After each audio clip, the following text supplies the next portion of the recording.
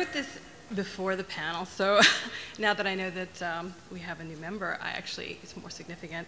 In a show where naming names and identity is so important, is there significance to the fact that we now have 2 regular members who are named Samantha, neither who seem to identify as such, one rather vehemently? It's my daughter's name. Perhaps we grew too fond of it. Write what you know, right? Next question.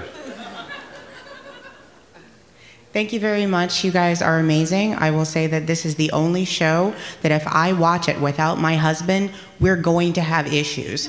So this is a family affair at the Grant household.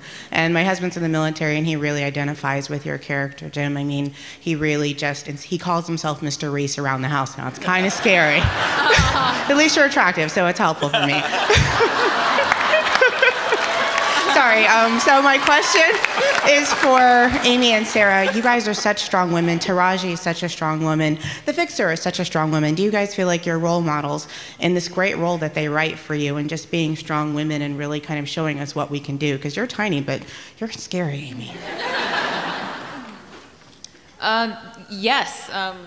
Yeah, I think it's incredibly important to, you know, I mean, I don't know if I am a role model, but that would be nice, and I hope I'm setting a good example. And you know, it's one of those things I feel like in Hollywood, and not just in Hollywood, but really just in the world. I mean, there are places where women are not equals and treated as second-class citizens all the time, and just disregarded. And so I think it's the plight of women, you know, internationally. Really, it's our job to represent ourselves in the highest light that we possibly can, and you know, and thank God that I've been given this opportunity to play this role. She is as strong as she is, and I think we've just kind of touched on everything that she can do. I think she can do a lot more, and yeah, I mean, I hope I'm a role model, and I hope I'm a good one at that, you know.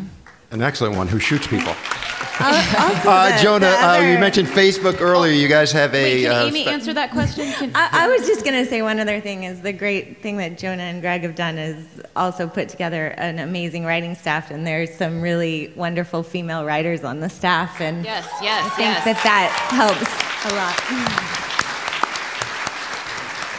lot. Amanda Siegel. So, Jonah, talk about the app a little bit. You guys have a special app out now on Facebook, the part of the machine. Just quickly, wanted to mention in keeping with the strong women of our cast and team here, Taraji sends her best. She is at a charity event in the East Coast and couldn't make it out to join us. She says hello. And she is always great on the show.